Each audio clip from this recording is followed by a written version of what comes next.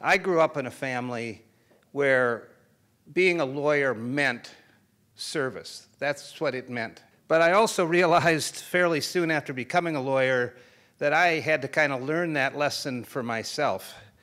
I learned it, like probably most of us, a hard way. I left Harvard Law School ready to change the world, thinking I was the smartest lawyer in the world, thinking I knew everything. Went out to the Navajo Indian Reservation, Chinle, Arizona, at Canyon de Chelly, if any of you know that area. And a traditional Navajo walked in my office, Little Red House.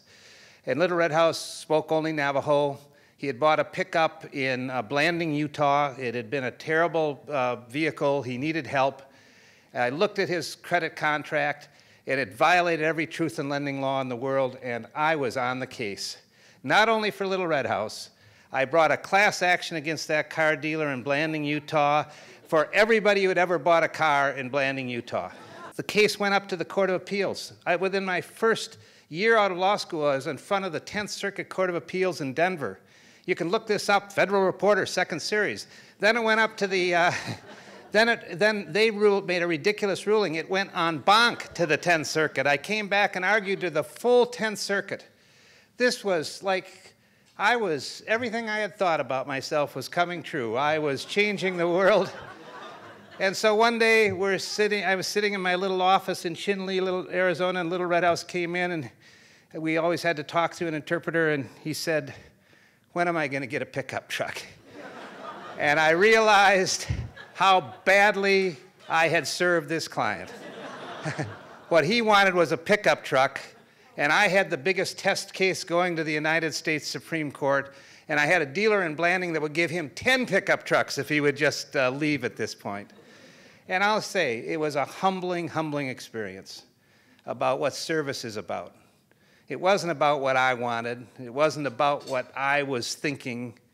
It was about making sure that I was listening to who I was supposed to help, and that I was figuring out what that person wanted and needed and under the law was entitled to.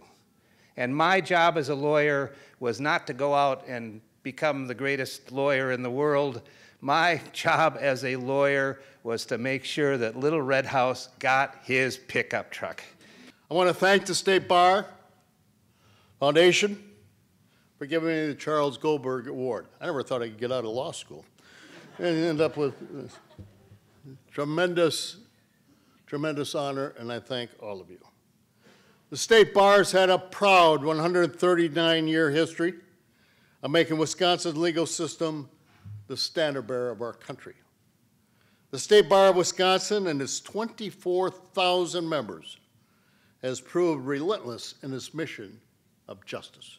What shouldn't be ignored is the tremendous public services of all these governors and all of you who are on the Bar Foundation, including what you do for attorney referrals, public education, reduced fee legal assistance, low-income state residents, as Charles Goldberg would really appreciate.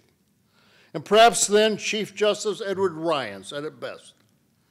In January of 1878, during the early formation of the State Bar, he spoke with great passion of the obligation of the legal profession.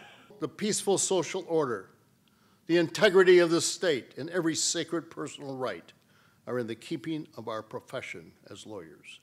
All of us as lawyers have an obligation to serve, an obligation that all of us in this room admire very seriously and embrace. As I am standing here today, I am reminded that 6 out of our last 10 governors earned law degrees.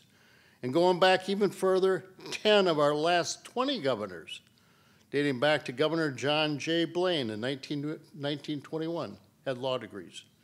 And perhaps the fact that the voters of our great state are so frequently willing to place their trust in lawyers with such great frequency is a tribute to the tireless efforts of the State Bar and the practice of law in our great state.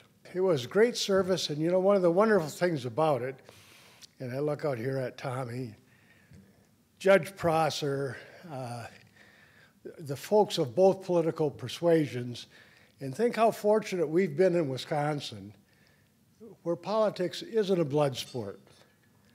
all of us have served with one another. We've occasionally crossed swords, and sometimes even a harsh word or two. But by and large, it is a wonderful experience, and it's a shame that more people involved in the political process don't have the same advantages and the same opportunities we've had. But we ought to understand, I think, that it isn't automatic. God didn't just smile at us. We ought not take it for granted. We ought to celebrate it. We ought to do everything we can to encourage it.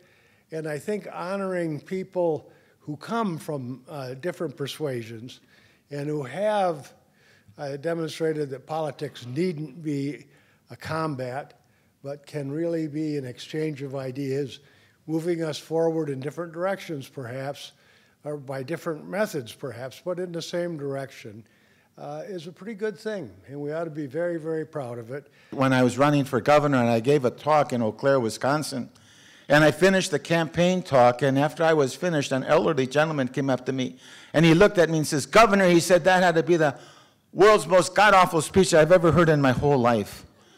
Well, his wife had heard that and was very nervous, so she rushed up to me. "Oh," she said, "Governor," she said, "please excuse my husband. He's old, and he's senile, and all he does is repeat whatever he hears everybody else say."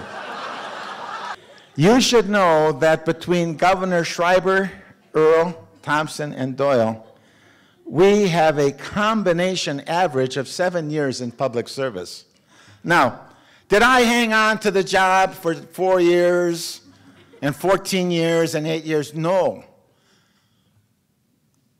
I gave it up after 2 years so these gentlemen could follow me and also have an opportunity to participate in the government. I seldom get credit for that.